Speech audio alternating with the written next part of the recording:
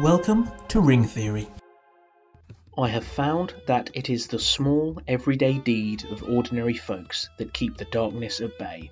Small acts of kindness and love. Gandalf, J.R.R. Tolkien, The Hobbit. In this series of videos, I'll be taking inspiration from this quote and focusing in on the unsung heroes of Middle-earth. In today's episode, I'll be looking at Farmer Maggot. Farmer Maggot was a hobbit farmer who lived at a house called Bamfurlong. This was in the Marish, a boggy region of the Shire's East Farthing, which is why most tended to live in houses rather than hobbit holes. As it was near the borders of the Shire, Farmer Maggot had to be more expectant of trouble than most hobbits, and for protection he kept 3 huge dogs called Grip, Fang and Wolf. He lived with his wife, Mrs. Maggot, along with 3 daughters and several sons.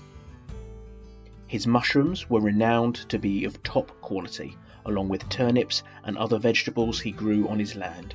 Frodo, in his youth, made a habit of stealing these mushrooms.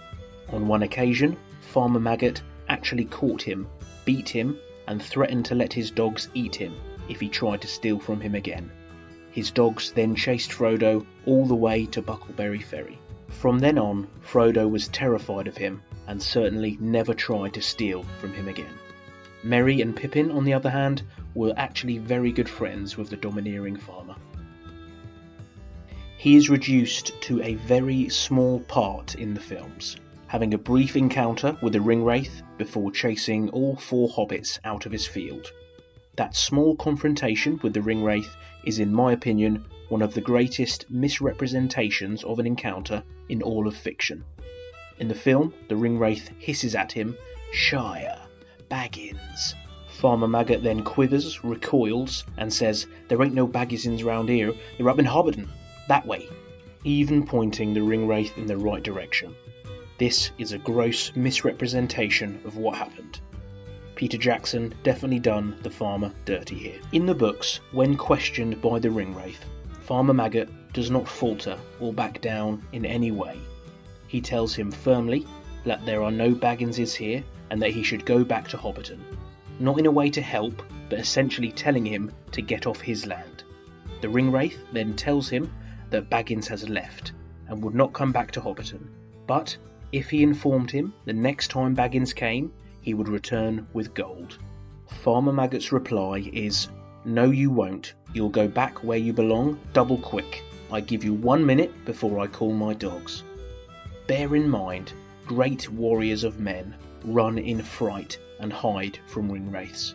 Their voices are said to bring an aura of dread and terror to the very hearts of mortal beings. Farmer Maggot openly admits that this Black Rider gave him a chill, but he fought this and threatened to call his dogs. He then jumped out of the way as the Ringwraith hissed and his horse made a movement towards him. After calling his dogs, the Black Rider then turned and rode away. Imagine this from the Black Rider's point of view. He has a ring of power, he has cheated death, he inspires fear from even powerful beings like Gandalf. But this creature, who would appear almost childlike in his eyes, essentially just tells him to go away and calls his dogs. Of course, it would have drew unnecessary attention for the Ringwraith to kill Farmer Maggot, but I like to imagine that the reason he didn't was because he was so stunned by Farmer Maggot's response, and he maybe even recalled the story to the other Ringwraiths later. This alone is enough for Farmer Maggot to appear in this list of videos, but there's more. Later on that same day, already feeling understandably cautious, he invited Frodo, Sam and Pippin into his land. Not initially, he was ready to send out his dogs again until he saw his old friend Pippin and recognised Frodo. Afterwards, Mrs. Maggot, who deserves an honourable mention herself, serves them mugs of beer whilst Farmer Maggot relays what happened earlier with the Black Rider.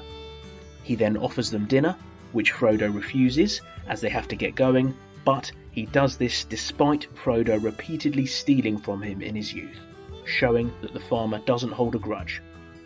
He goes the extra mile to help the hobbits, and he insists on taking them by wagon to the ferry. Ironically, the very same ferry that Frodo was chased by Farmer Maggot's dogs to all those years earlier.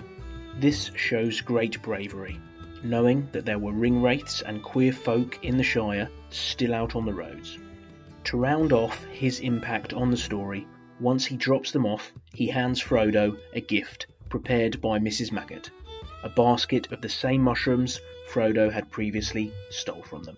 Who knows what would have happened if this resolute farmer hadn't taken the hobbits to the ferry or sent the Black Rider on his way.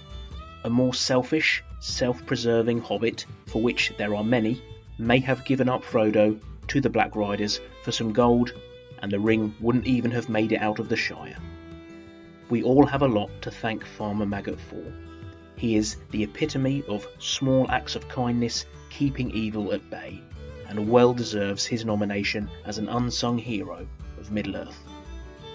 As a last thought on this farmer, Tom Bombadil says of him, "There's earth under his old feet and clay on his fingers, wisdom in his bones, and both his eyes are open." Coming from someone of Tom Bombadil's power, this is a huge compliment. Hobbits are notoriously incurious and private creatures, so for him to be described by Tom to have both his eyes open and wisdom in his bones is a huge compliment. Thanks for watching Ring Theory. On this channel I'll be focusing on anything and everything to do with the Lord of the Rings, Tolkien lore from the books, the original trilogy and the new TV show. If you liked the video and want to hear more, please drop me a like and hit the subscribe button below.